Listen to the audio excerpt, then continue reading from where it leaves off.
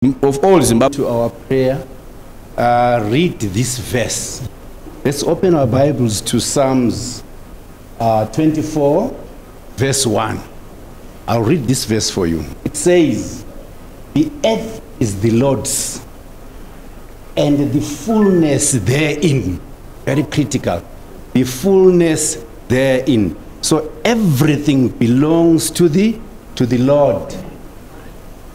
We shall bow our heads. Sibe lomthandazo. Sicimezeni sikhulekeni.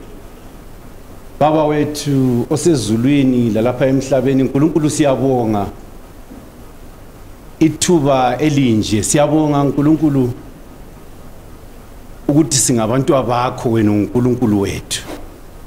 Esikucelayo uNkulunkulu ukuthi nanti uhlelo oluphambi kwethu, nanka ama programs njengabantwana abaseZimbabwe wabadala ngomfanekiso wakho. Nanti uhlelo oluphambi kwethu uNkulunkulu, silabakhokheli bethu lapha. Nansi inceke yakho uNkulunkulu okaNelson Chamisa, omkhethileyo uNkulunkulu ukuthi akhokhele isizwe saseZimbabwe. Thela uNkulunkulu kuye izibusiso, ubusubusisa abakhokheli bonke abaxhasanelayo. Busisa ngamunye ngamunye uNkulunkulu lapha, ukuthi konke okuzathi kwenziwe uNkulunkulu kube ngohamba phambili, xotsha omubi. Sikhulekele izwe lethu laseZimbabwe Baba, eliphakathi kwezinkinga ezingaka. Sokungathi ungangenela wena ngendlela yesimanga. Nanti ukhetho oluphambi kwethu, esikucelayo uNkulunkulu ukuthi hamba phambili wena, xotsha omubi, xotsha iviolence. Ekucineni kwakho konke kube sokusenziwa yakho intando, ngoba sikhuleka ngokuthi Jesu Kristu inkosi yethu. Amen.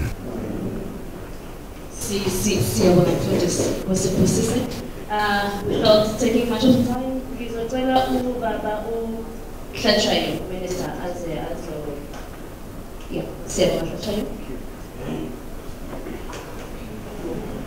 We may take our seats. Change Champion in Chief, the incoming president, Honorable Advocate Nelson Chamisa, members of Parliament here present, Honorable Chibaya, Change Champions here present, business community, the civil society, our friends here in South Africa, the friends of Change, the friends of Zimbabwe, ladies and gentlemen. We are gathered here for a diaspora policy discussion, where as the people in diaspora are conversing as citizens of Zimbabwe to see and map the way forward. Our destiny must be determined by us, so we have a role to play. Our role as the Office of the Diaspora Affairs is to mobilize and coordinate and utilize the human capital and material resources of Zimbabweans in the diaspora to win Zimbabwe for change. You must underline the word to win Zimbabwe for change. We are all here to make sure that we deliver a new Zimbabwe led by President Nelson Chamisa. We must be visible, viable, and very active as a network of people in the diaspora, amplifying our voices, making sure that our voice is heard. Mr. President, sir, we know we don't have much time, but I must say that the diaspora plays a very critical role, and as the party, as a movement, we respect it in terms of making sure that we maximize and amplify their participation in the national discourse, including the issue to do with decision making. Diaspora vote is very critical, Corporate President. As in an office, we also encourage this diaspora to participate in the projects that the party is pursuing, including resource mobilization for elections, including mobilizing other citizens to participate in elections. Different programs, diaspora programs, have been conducted by our members in the diaspora. I must say, we thank our external assemblies in various countries who have been initiating programs in the diaspora. We give you a salute. Without much ado, let me take this opportunity to welcome to the podium the men whom the hope of all Zimbabweans is hinged. Let me welcome to this podium the president, the incoming president, come 23 August 2023, the man who is going to be at the helm of Zimbabwe, the man who will occupy State House and state power. Welcome, Mr. President. Welcome, Chamisa Chief.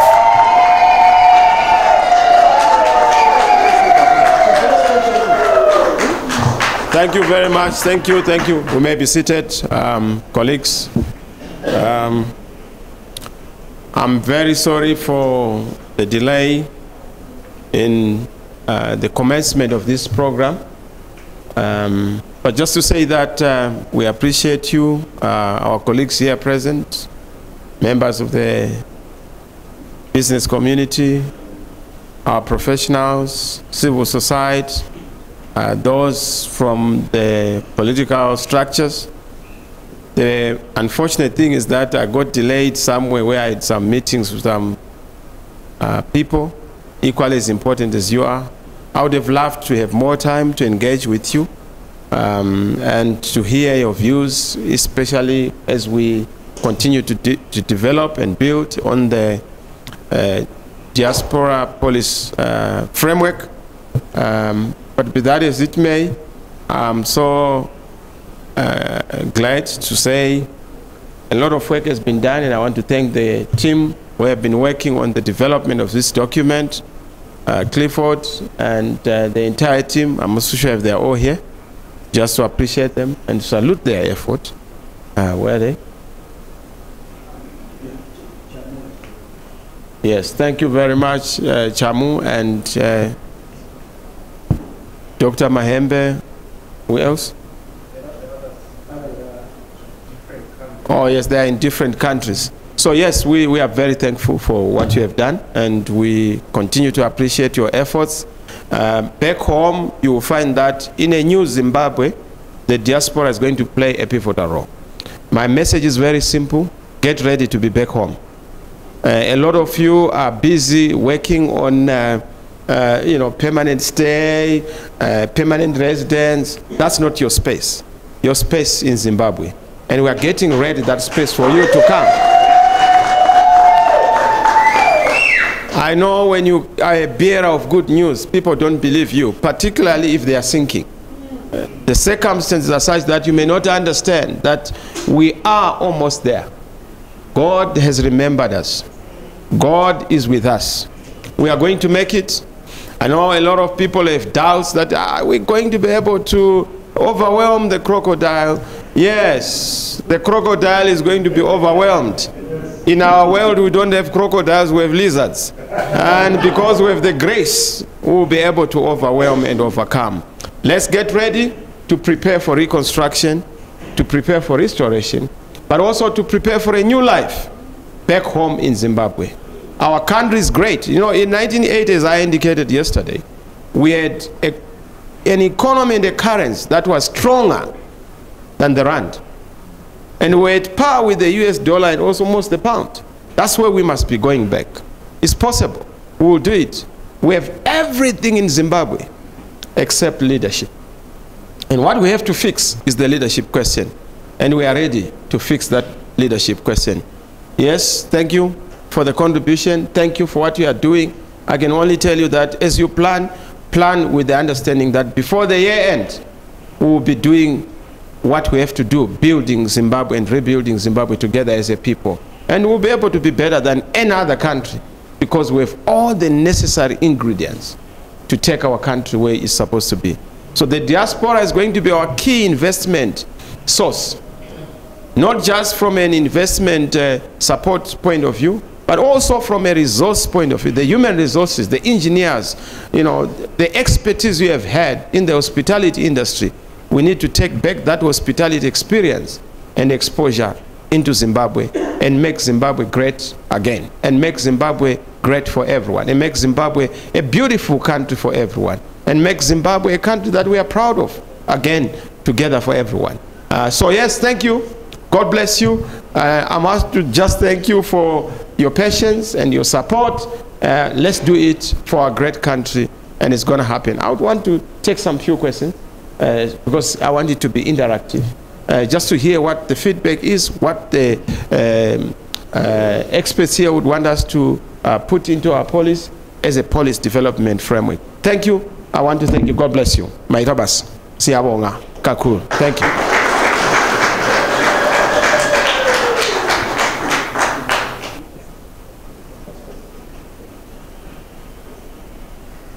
Yeah, as you have heard, the president just wants some questions from the floor so that we'll input in our policy discourse. Anyone with a comment or a question to the president? Yeah. Thank you very much, President, for a very wonderful address. I appreciate you as always. I speak basically from the diaspora perspective. We've got people here, some of them are they own small restaurants, some of them are farmers, some of them are contractors, some of them are bus drivers, some of them are Uber operators. We've got various skills. So our appeal to the new state republic that's coming is to say, whatever a child of Zimbabwe has worked for in our country, in South Africa here, must cross the border without any let or hindrance, without any charges being levied upon it. So you will find that one operates 10 taxis in Zimbabwe, but when you want to take them back over the border, then you are given, say, only 2 cars can cross free or 1 car can cross free. We would like the new dispensation that's coming now to allow Zimbabweans to carry as much as they can so that they can productive labor. Because the time is coming and we are very sure that is going to be there, but we do not expect that we should be levied for taking our means of production over the other side of the border. That's the contribution of that. Thank you. Mrs. Kulumasis.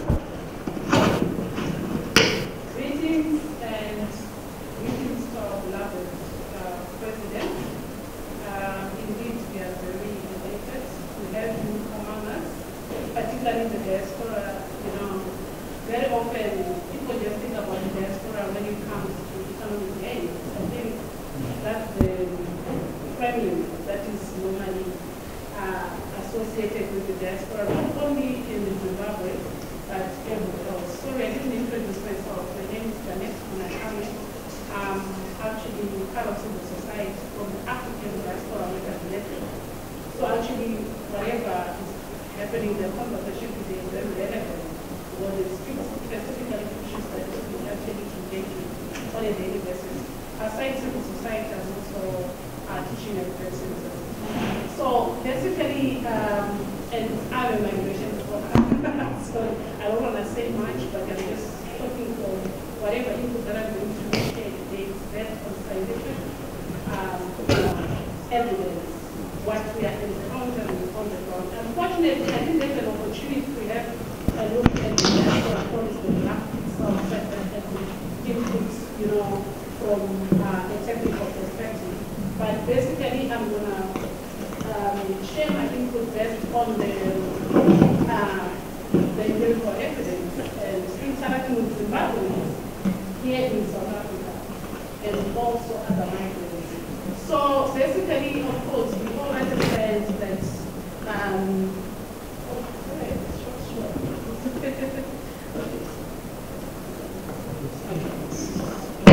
thank you.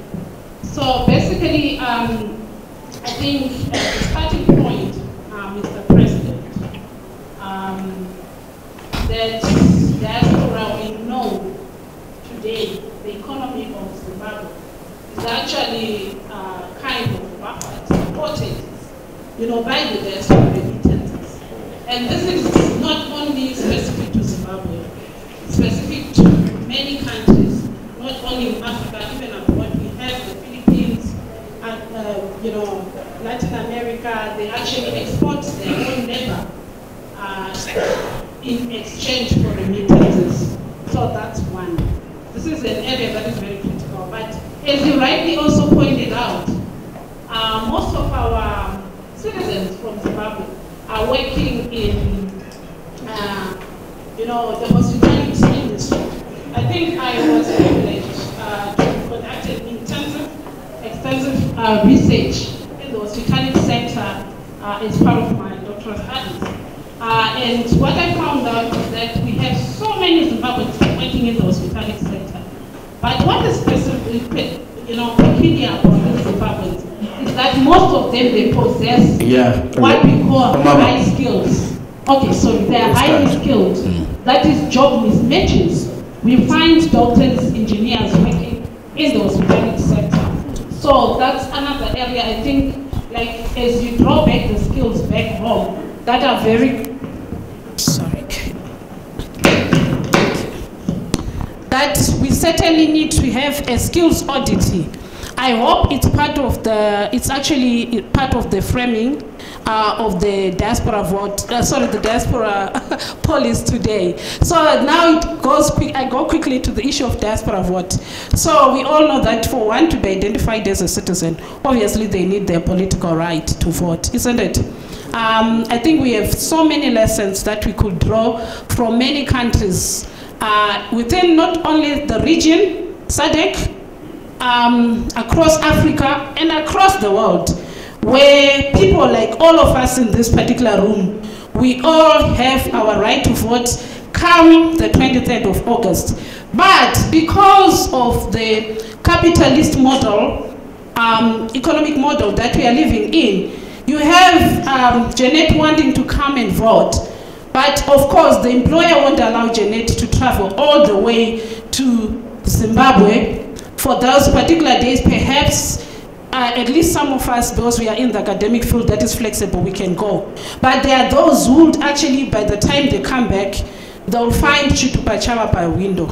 So we really need to think through the issue of the diaspora vote. I think we have had some campaigns through the MDC structures before. It's not something that is new. It's something that we need to actually strengthen that particular campaign to ensure that all those crowds that were out there yesterday, they go back home and vote. And for those who are able to support our own sisters and brothers to go and vote, please, we are actually appealing to you, because at the end of the day, the economic, the political is economic and the economic is social. You can't go back and at the end of the day, you don't have the right to vote. So I'll leave it there. Just the last one. Sorry, my leader. There's a special case that I came with today. I said that our president was, I certainly have too much trust in him. To take forward the issues. Yes, we need practical examples. I'm an educator. So this sister of mine, Trisha here, I met her today through our partner, United Front. We have Queen Teboko here in the room from South Africa. She works actually with communities also in Soweto. As you see her standing here, she doesn't have a birth certificate. She's from Zimbabwe. And her daughter is meant to write her matric this year. She doesn't have a birth certificate. So the issue of citizenship and documentation is something that is very critical, that I'm praying that our dear president and his team will take it seriously. I thank you. Let's try to be as brief as possible. We are behind time. Who's next? Good afternoon, Mr. President. My name is Kumbuzo Mantuna, and it's a pleasure to be given this opportunity to speak. My first question, Mr. President, it regards the new party, our party, CCC's policy position regarding currency. What would be our policy position, especially regarding currency, considering that we've got this, background of volatility and uncertainty in Zimbabwe, and that makes it difficult for business to plan. That's my only question there. Next. Thank you very much for giving me this opportunity. My name is Shelton Chiangwa. popularly known as the People's General. I am dealing with refugees in South Africa and migrants in South Africa for the past 4 years. Mine is not a question, Mr. President, but a comment. I every month travel to many parts of the country meeting Zimbabweans. Ever since the party was formed, for the first time ever that I've served in party structures here in South Africa, our people have got hope in you. And for the first time in our platforms that we meet, in our WhatsApp groups, we have been encouraging people whenever they travel back home to say, give us proof that you're registered to vote. Our people have registered to vote. They're willing to come and they are coming to vote for you. So mine is a comment. We have got hope. We are dreaming again. Thank you.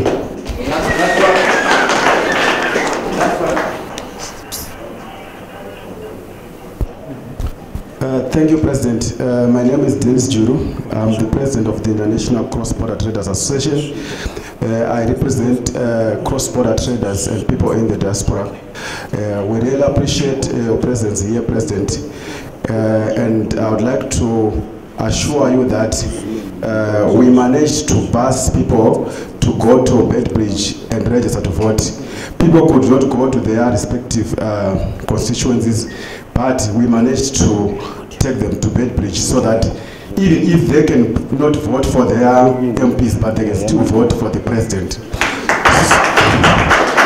So I'm very, very certain that you have the diaspora vote, and I and my executive will make sure that we'll send more buses come the 23rd of August. And then the other thing is, Mr. President, as cross-border traders, we frequently go to Zim and to other countries. We are the people who can convey messages of hope, messages of change, and make sure that our relatives back home, they vote for change. And we guarantee you that our parents back home, as breadwinners, they must vote for you. It's not an option. They must vote for you. Thank you. Thanks so much. Yeah, we have closed the question session. Let's hear from the President. Thank you. You know, I'm almost tempted to give more time because I was benefiting a lot from the feedback, but it also dawned on me that we probably have not done certain things properly. We must create these platforms for dialogue between the citizens in the diaspora and the leadership back home. Why? Because it helps us to appreciate the extent of the challenges and circumstances we are subjected to. And that way we're also able to respond adequately to the issues that you are raising. You know, just listening to you, especially my sister, they're giving a typical example of undocumented, residents and citizens. I know there was a report done by the Amnesty International, and the greater number of our people in the region are undocumented. But we need to be able to have a regional approach to it and a continental approach to it to make sure that, you know, Africa is indeed. I was having a conversation before I came here, and I said, why is it that Africa is quick to join the so-called superpowers when we are failing to think of Africa as a superpower? Why can't we begin to say, is it not possible for the region to sit down? We'll start with Sada. Diamond polishing is supposed to be done in Botswana. All of us will do the mining, but value addition is done in Botswana. As an example, gold is going to be done in Egoli, South Africa. All of us do the mining, but we all have to make sure that our gold is value added in South Africa. Zimbabwe, we give you platinum or chrome, okay? Because you do chrome, or depending on our synergies. we built Africa as a solid continent and as a superpower. It's possible.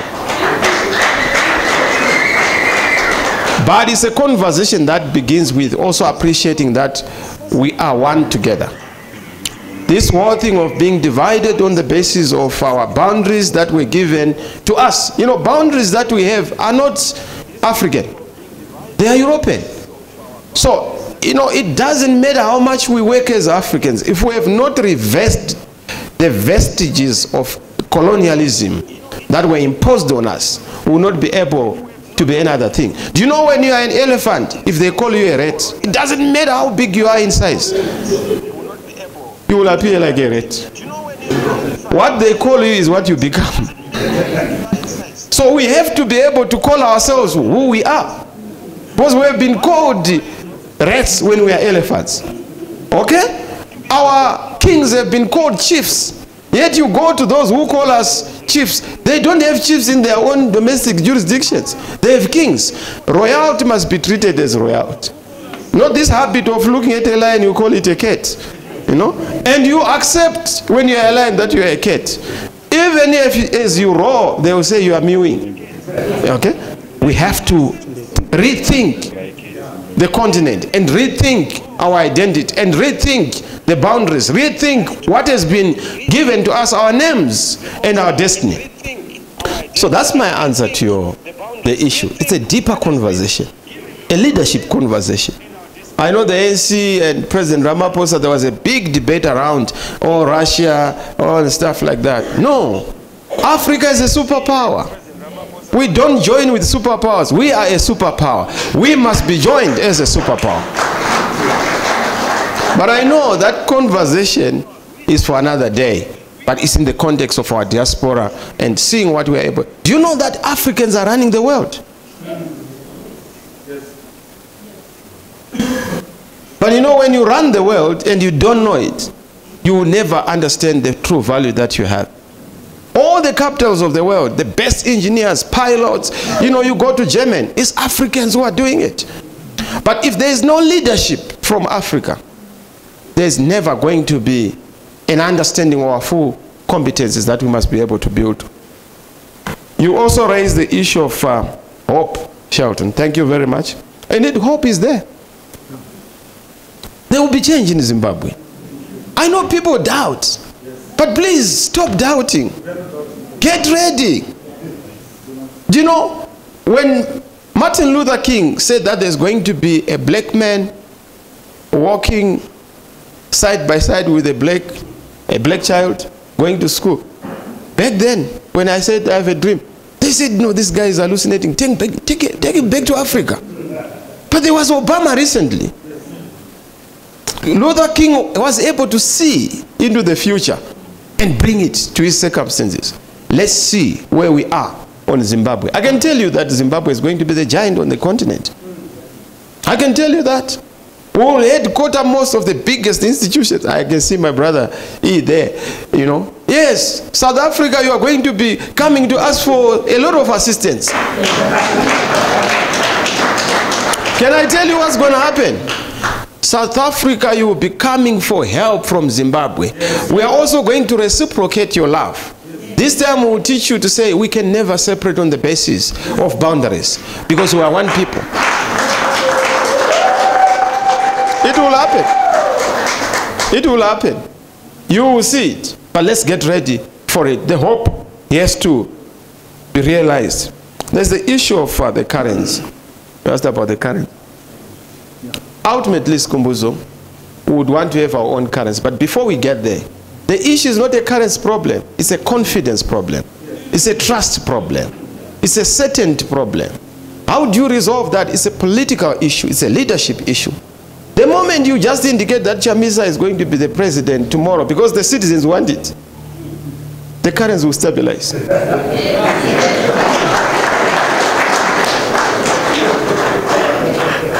I recall a conversation I had with Strive Masiwa. He was telling me, back then, you know, we're students then and we're just having a discussion. Do you know that if Mugabe says he's going to resign next week, the dollar will fail? I said, this man hates Mugabe with a passion. But he was correct. Signals in politics dictate the stability of economics. You don't fix the economy in economics. You fix the economy in politics. When there is consistency of leadership, of policy, then you birth the confidence of citizens. Mnangagwa had it.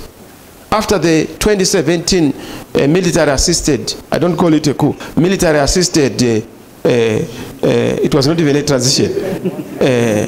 It was not even a handover. It was just a military-assisted happening. Event, because I wouldn't want to say that it was a takeover. I hear you are saying time, you see?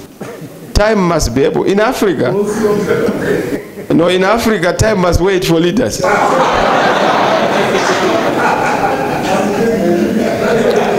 This whole thing of time being dragged by, it's not good. No, I hear you. Thank you so much. So the issue of the currency, we'll have to start with a basket of currencies. Continuing with the multi-currency system as a way of stabilizing, as a way of stopping the hemorrhage. We can't at this juncture say we are going to be able to go back to the other teachers. They've tried it. It has not worked.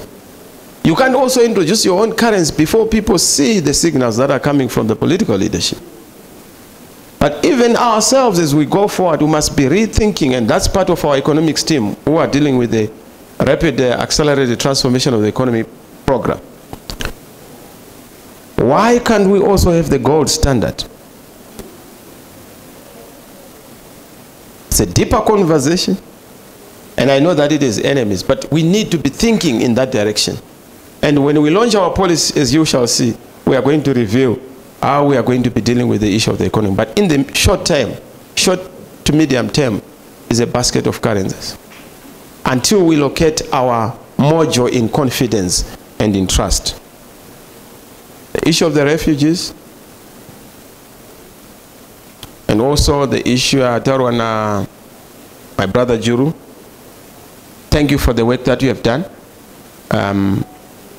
But more importantly, we must be able to think seriously about making sure that all the 5 million Zimbabweans in the diaspora, they may not be able to come back, all of them, but we must do progressive policy making that ensures that our experts in different business enterprises are given support, because we have to start from somewhere.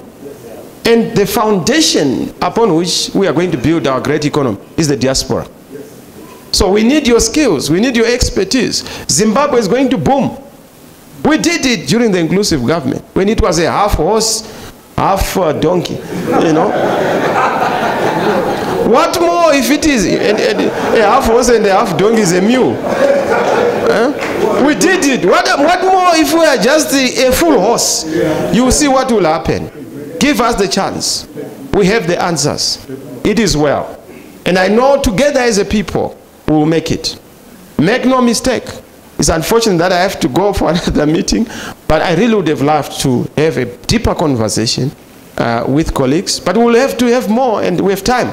Like I said, I really want to have another meeting before we go to the elections. That is properly advertised, that is properly, and we would combine that meeting and that conversation.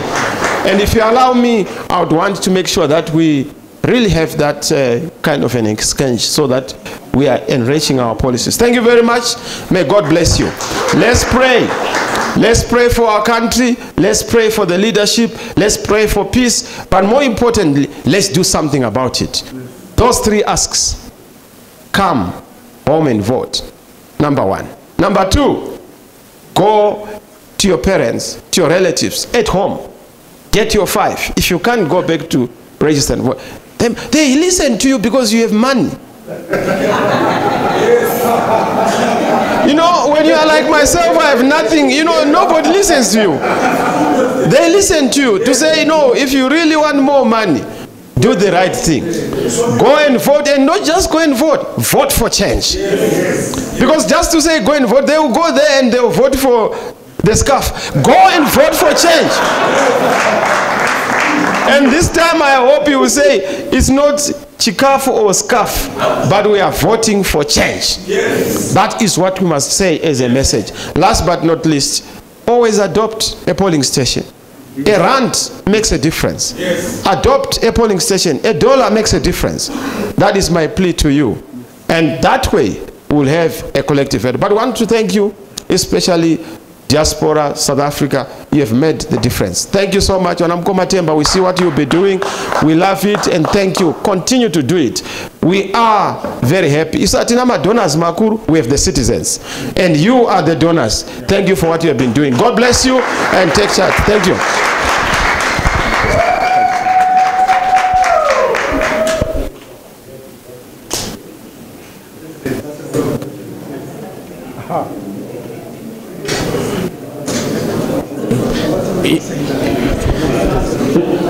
Let's remain seated, citizens. Let's remain seated as the president is leaving the room.